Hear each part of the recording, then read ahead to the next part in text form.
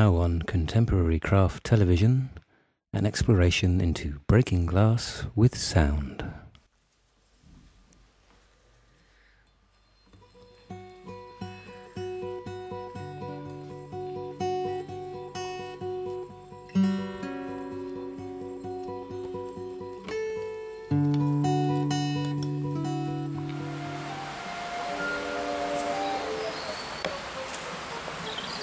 Glass can be found all around us, in the cracks of pavement, in a squirrel's nest, but it has one fatal flaw. It's brittle and cracks under pressure.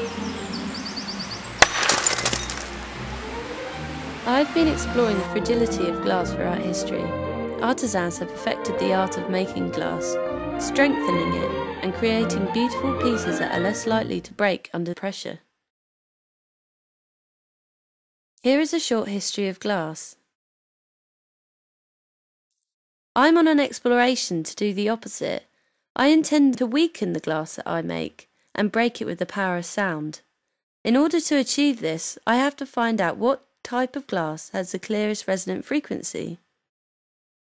I have experimented with 4 different types of handmade glass: bullseye, float, gaffer, and soda crystals. Here are some examples of the pieces I have made using float, bullseye, and soda crystals. I have found that this glass is not viable. Its resonant frequency is dampened by its flat shape. My float examples are on the table in front of you and show the different top temperatures I fired them at, and the water ball graphs next to them show their resonant frequencies. Here are some pictures of my gaffer glass pieces. I used gaffer glass because of its crystal content. I found different colours would alter the clearness of the resonant frequency of each piece. Sadly, the gaffer glass was too thick and uneven for sound breaking. I decided I would use blown glass and went to visit Tim Casey in Cornwall to get a piece done. Here is my final blown piece. It is equally even with a high crystal content, but the thickness of the glass means it wouldn't break under the pressure of sound without high-cost speaker systems that I don't have.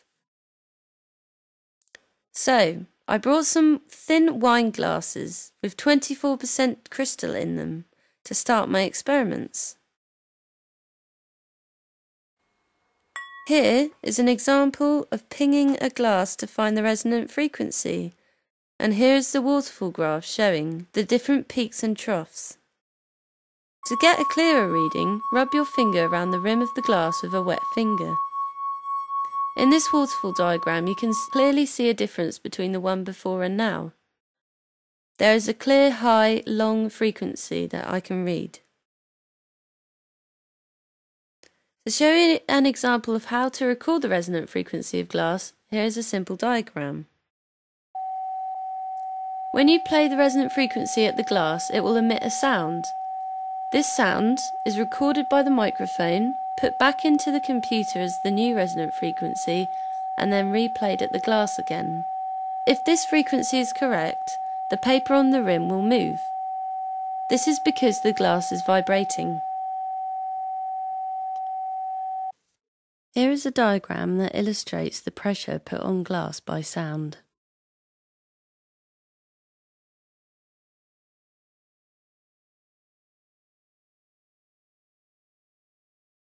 The things throughout my experiment that I have realised that glass need to work are as follows.